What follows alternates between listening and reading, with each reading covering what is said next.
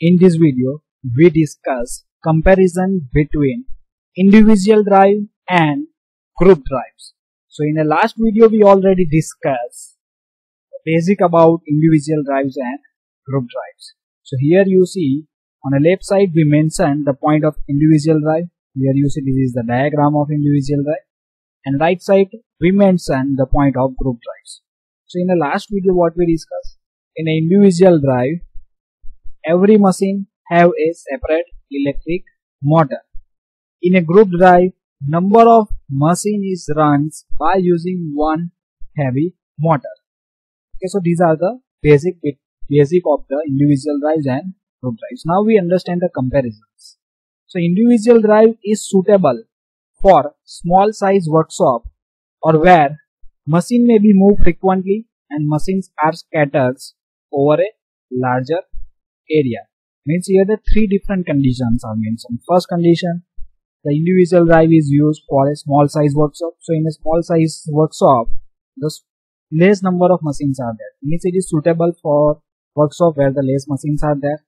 Second conditions, where in a workshop where the machines are moved frequently from the one place to another place. At that time individual drive is suitable. And third conditions, the machine are scattered over a larger area. Means in a larger area very less machines are there.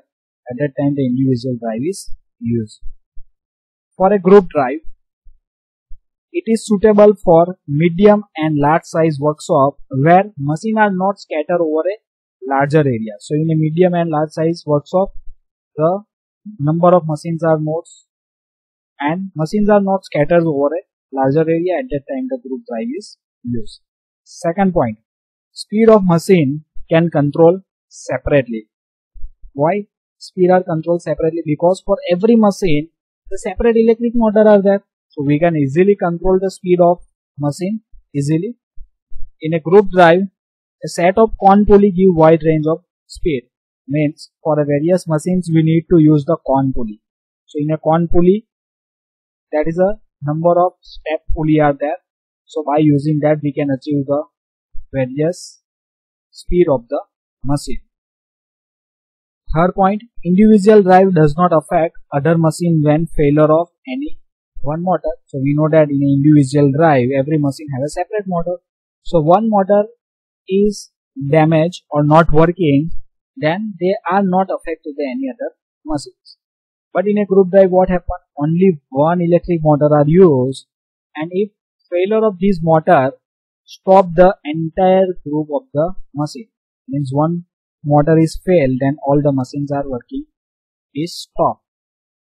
Another point, less power is wasted if less machine is working. So in an individual drive every machine have a separate electric motor. Suppose we have 10 machines and we want to run only 2 machines.